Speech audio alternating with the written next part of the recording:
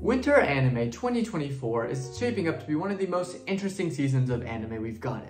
And the reason why is because of the release of Chain Soldier. Now, a lot of people were happy that this manga got an anime adaptation. Quite a few people are actually anticipating this, having this being one of their most anticipated shows to look forward to this season. And let me just say, you do you, I won't judge you. But what I will say is this isn't good for the show to get an adaptation. Rather, it's not a good time to release this particular show at this point in time, because as many people are familiar with, anime fans have a history, and recently they have been on a trajectory to get even worse. And I'm talking about everything that started with Chainsaw Man's with Makima literally turning into dogs, to JJK turning girls equally as feral for Nanami and Gojo. This is turning the anime fanbase, in my opinion, into just a degenerate mess.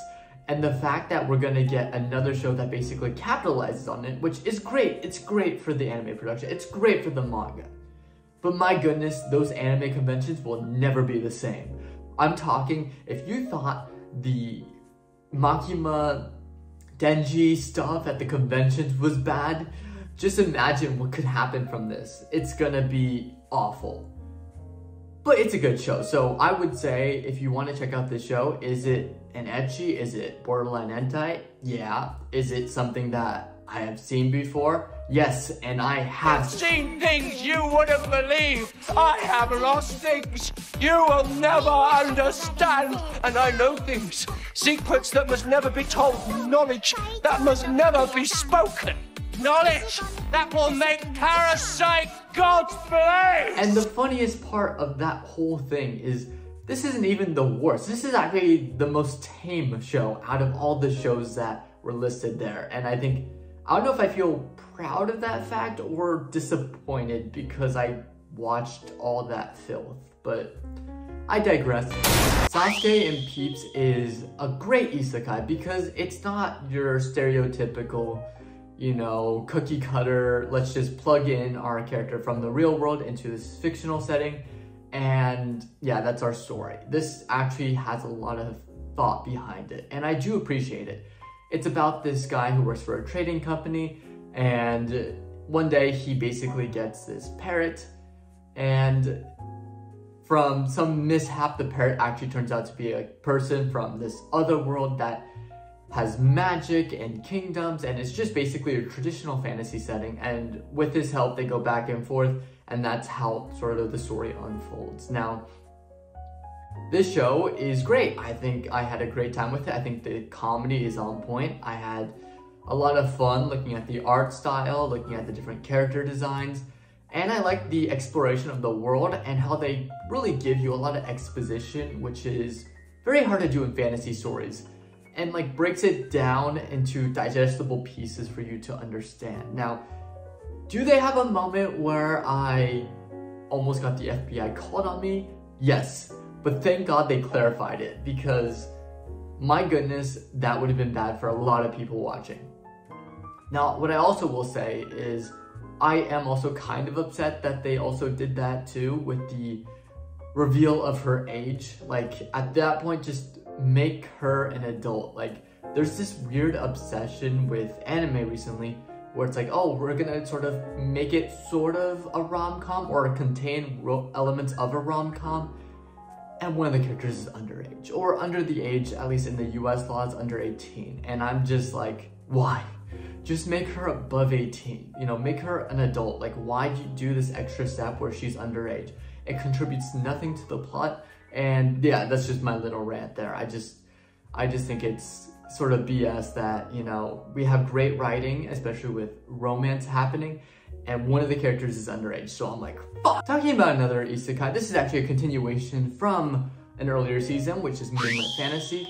I am so excited for this one because not only was the first opening a banger, the first season was amazing, and I think that this actually had the opposite effect of Goblin Slayer, which I loved.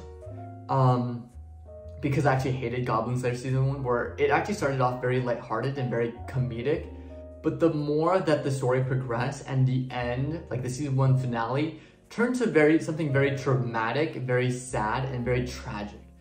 And I wasn't expecting it from this show, and it actually cemented it as one of the best or better isekais in my opinion, because it went that route. And so with the continuation of season 2, we get more of that, and I am so excited to see what comes of this season. Now this is the start of something great.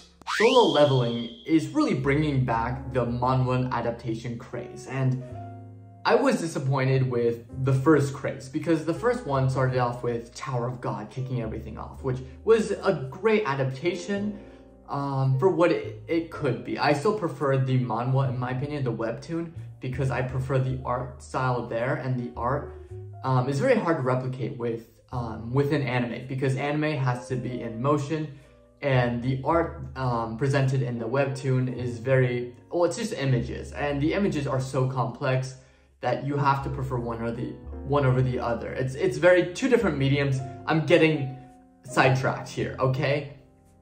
The point is that Tower of God was a decent adaptation. Some would say even great. And then we were followed up with basically 2 that faltered poorly and tanked the entire manhwa adaptation craze. We had the release of God of High School, and the first few episodes were great. It started off great, the animation was actually pretty good. And then once they started cutting out all this content, and basically by the end, you didn't know what was happening because they skipped entire chapters of the source material. A lot of people hated this show, and for good reason too. You didn't know what was going on. So I'm glad that they're trying to do manga adaptations again with Solo Leveling. I know that the Omniscient Reader's Viewpoint just got announced too, which I am super excited for because I read that as well. I don't know, for me, I have a soft spot for webtoons and manhwas. When it comes to reading, I do like to read manga, but what I think webtoons does so well is it helps you start reading, and once you read the first chapter, you're invested. And then when you read manga, it kind of takes a little bit, but both are equally good. I just like how manga pull you in, or webtoons pull you in within its first chapter. Now we're gonna talk about Mashle season 2, which is Harry Squatter, the boy who lifted, and this show, it's also a great show. Like Moonlit Fantasy, it came out in an earlier season, anime season, and this is just, what if we take the idea of everyone who's a magic user and the one person who isn't is just super buff, and he can take out all these all these wizards, all these nerds who use magic to show their strength, and basically decimates them with his pure strength. I think that's just a funny premise. I love Mash. I think Mash is just a really funny protagonist because of his obsession with cream puffs. I love his band of friends that he makes along the way. And it's just a very lighthearted show, despite it talking about discrimination, especially classism with oh, if you don't have a certain height in magical power, you're gonna get looked down upon based on certain people. I do like the fact that it really tackles that, but in a very fun way. And sometimes you need that. Instead of having some serious shows, which can be good at times, you still need to have that lightheartedness of, all right, you're gonna try and beat me with your overpowered magic. How about you eat this fist? And he punches someone. It's really funny. So if you haven't seen Mashle, like Moonlit Fantasy, I would start watching it because it's a great show, and it's currently airing its season 2. And you can probably catch up. Tale of the Wedding Rings is the harem of the season, and Chain Soldier, yeah, you can consider that a harem too, but I consider it more ecchi than anything. Well, Tale of the Wedding Rings is more, I guess, traditional harem, or let me rephrase that all. Chain Soldier is more like the shonen ecchi, this is more like ecchi harem, and that's definitely made clear, crystal clear, with the idea and introduction of the wedding rings. And you did get a hint of it within the opening, but episode 2 definitely cemented it, as this is going to be a harem because he needs to obtain these rings, and when you obtain these rings, you make them your wives. So these rings are held by individual girls, and by getting their rings, you basically marry them, and then also gain their power. And of course, it's gonna be an ecchi. You already can tell based on certain camera angles and basically how it's drawn that is very borderline hentai at times. But what I will say is I do appreciate it that the MC isn't like a pervert. He actually seems like a wholehearted guy. He seems like your traditional harem protagonist who's kind of clueless. And I like sort of, I guess, the world so far with at least its fantasy setting, and I'm interested to see where it goes from here. It introduces a nice subplot with the elves right now and how they basically utilize wind magic to conceal their basically their capital city, and I think that's pretty neat. So I'll keep watching this one. Classroom of the Elite Season 3. When we got Season 2, everyone's minds were blown because it has been a while since Season 1. And unlike Devil is a Part-Timer, this Season 2 was actually a great follow-up from Season 1, and it felt seamless, the transition. Now Season 3 came out, and it also feels very seamless. Do I love this show? Absolutely. Do I think the main character is amazing? Absolutely. Do I think he's also insane and a sociopath? Yes. This show is everything I love from one of those mind game anime. You may have seen some like Danganronpa, you have seen it in Darwin's Game, or even Tomodachi Game, where it's really centered around trying to think your way around problems.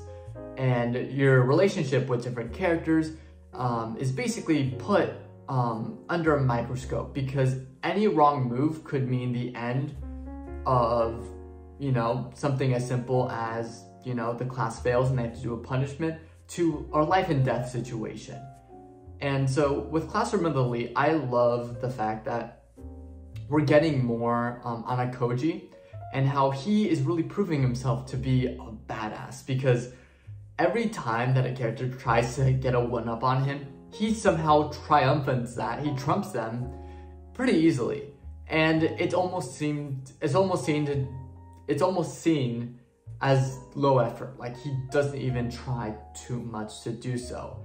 And he doesn't really care about anything at stake. He doesn't care about making Class D move up ranks to Class A. He has his own motivation of just, I just kind of want to exist. And there's something cool about that. And the more that I watch the show, the more I want to learn about more of the reason why he's doing what he's doing. And I love the characters that basically interact with him and are also trying to figure out what's the deal with him. So Classroom Elite is great. I am enjoying it. It's definitely my guilty pleasure of the season, because I will continue to watch this because Anakoji, you're a beast. The Wrong Way to Use Healing Magic I thought was gonna be a generic show. I wasn't expecting anything. I didn't have high hopes for it or anything. And somehow it turned out to be the standout for me this season, in terms of it being the most underrated. Not only is the animation spectacular, I was blown away by, you know, the action taking place, the use of just, you know, a fantasy setting to illustrate like fighting to kingdoms. There's just so much going on here, and I think the comedy is on point. I think just the idea is on point. I like the uniforms, and I like just the premise alone, where this guy gets roped into something that he shouldn't have been involved in, and he ends up being one of the most integral parts to saving this fantasy world. The Undead Unwanted adventure is kind of the same thing, only a little bit different. And what I will say, I don't like this as much as The Wrong Way to Use Healing Magic. I still think it is still a pretty good show. The Undead Unwanted adventure is about this adventurer who goes basically into this dungeon, and he's basically scouring for treasures by himself. He basically works alone, and he's very known for being weak. He's not that strong, and he wants to get better at his skills. And he accidentally stumbles across this secret boss chamber, and this dragon appears and kills him instantly. And so when he reawakens, he's actually a skeleton. So the whole premise of the show is him as a skeleton trying his best to sort of reacclimate into society. Because there is a, I guess, stigma against the undead where the church will try and exorcise them. And it may not be the best like animation wise, it's not the best. There are flaws. There's use of CG at a lot of times. I think it does a decent job of introducing the story. The characters are likable enough. And I just like the wholesome, despite it being a very morbid title and a very morbid premise, it's very wholesome in nature. And I think that's what I like about this show the most. And last but not least, this is another fantasy story that I am jumping into. Delicious in the Dungeon is arguably my personal favorite of the season. Now, Delicious in the Dungeon is about what if you basically went down and you were fighting this dragon once again. There's something with dragons that this season with fighting dragons. I don't know what's happening. But basically the main character's sister gets eaten by this dragon and they teleport away, and what happens is the party is disenfranchised and they lose 2 of their important members, and their whole goal is, with no funds, destroyed gear, how do we get back to that floor to rescue his sister? And so you already have a goal set, and I love that. I love that their whole goal is to basically save their sister from the dragon's stomach before she's digested and dies. And so the whole premise of the show is they're gonna go on a mission to save her, but they run into this dwarf who is a very skilled cook. And this dwarf basically teaches them that even though they are broke, they don't have any money, they can use survival instincts and eat the monsters of the dungeon and make them into pretty good meals. So the whole premise is they go down, they fight these different monsters and turn them into food.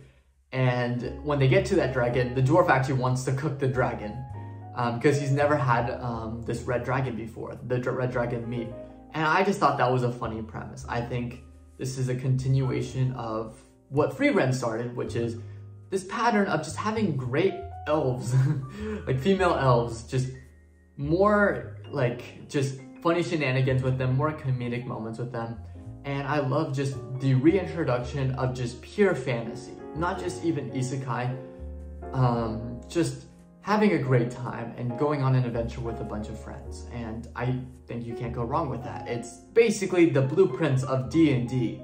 That's what it is. So these are the shows that I am watching. I'll probably watch a couple others by the season end, and I'll let you know what shows I drop.